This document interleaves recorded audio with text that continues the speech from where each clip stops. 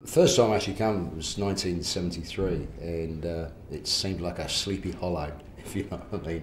You know, from the wild side of London and stuff, and nightclubbing and all that sort of stuff you do over there, and then coming to New Zealand, it just seemed so quiet, so free, so spacious. It was a slow pace of life, and whilst it wasn't, you know, it was for me to get used to it first off, but you kind of sort of settled into it. My intention was to do the contract, play the season, and then go back home to see my family, but it just never worked out that way. From John and Kevin's point of view, they wanted to have a team that first off was fit. It really was tough. We did sprint tests, you know, durability tests, fitness runs. Some of the players might have been used to it, accustomed to it. Some of us obviously weren't, and it was just hard work. You know what I mean? I've never been a good trainer. You know, someone said, "Do you really like going train?" I said, "No.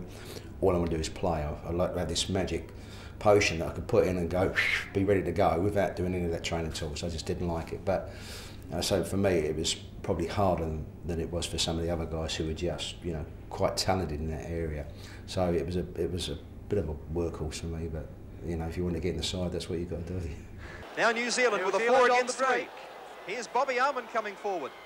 I suppose the type of person that I am, I love the limelight, love, you know, people liking what we do, and on that basis, you know, it wasn't a pressure, it was more like a pleasure to perform. That more people, you know, one of the situations we had, because we were doing so well, we'd been away, we used to stay in a motel called the Alexandra Park Motel just opposite the trotting ground. And when we come back, because we'd achieved all those results, we got moved from there to, which was well, it's not even there now, our ancestral home, Logan Park and Campbell Road, and that was our base, you know. So we got upgraded. We're like a Coral Club member gets upgraded, going on a flight, and that in its own way was just another pleasure. It was meant to be, you know, the length of the time from start to finish of the qualifying, the number of games we played, the miles, you know.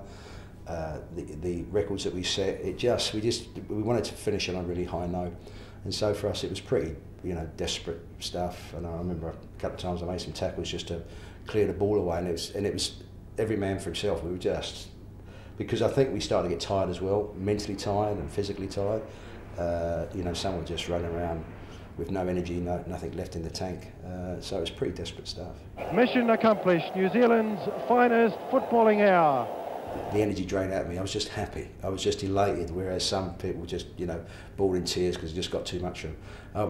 Because I was always within the side or in the squad. I was the one. I was the piss taker. I was the lively one and crack a joke here and there and everything else. And so for me, that was the way that I was. It was just happiness that we'd actually got through all this time. It's pretty hard to describe. And I suppose, like, you know, winning a gold medal or breaking a world record for us, it wasn't just one instant, you know, where we'd had a 800-metre run or thrown a javelin or whatever. We'd actually just, over a period of time, this magical journey that had come to fruition. Because Graham Souness, who was in the Scottish team, him and I played together at Tottenham Hotspur when we were young. I was 17, 18 years of age. And we were in the same Spurs side at the time. I had Steve Perryman in as well.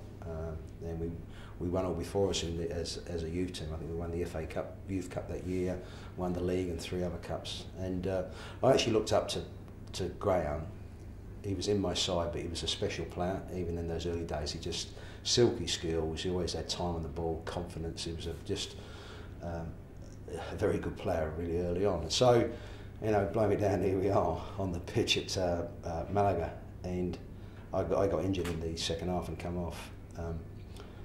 And I remember, you know, the shirt swapping that goes on at full time. I think a couple of players went up to him and said, "Look, you know, can we swap shirts?" He said, "No, I'm giving mine to Bobby." And I thought that was really, really good. So I got his shirt. I think one of my daughters has got it. It was just, yeah, it was unreal to actually be there. You know, I was a 17-year-old kid. He was obviously the same age, and you know, 15 years on, we're playing against each other in Spain. Special moment.